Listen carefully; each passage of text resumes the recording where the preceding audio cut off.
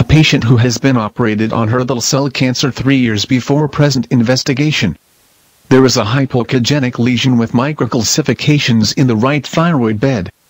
The nodule is very close to the artery, it lies directly on the vessel.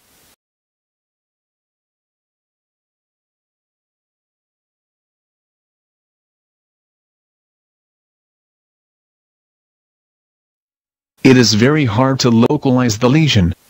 We search for the nodule in the dorsolateral part of the thyroid bed. Now we have found it.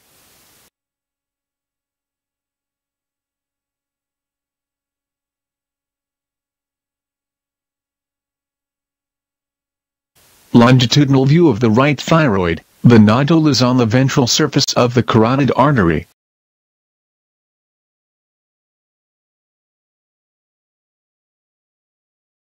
Three years before present investigation we found two nodules. The ventral one, marked with green, was aspirated and then surgically removed. Histopathology disclosed oxyphilic cancer. However, the dorsal lesion marked with red was not removed. The nodule has not increased significantly over the last 3 years. We aspirated on this present investigation and another focus of hurdle cell cancer was diagnosed.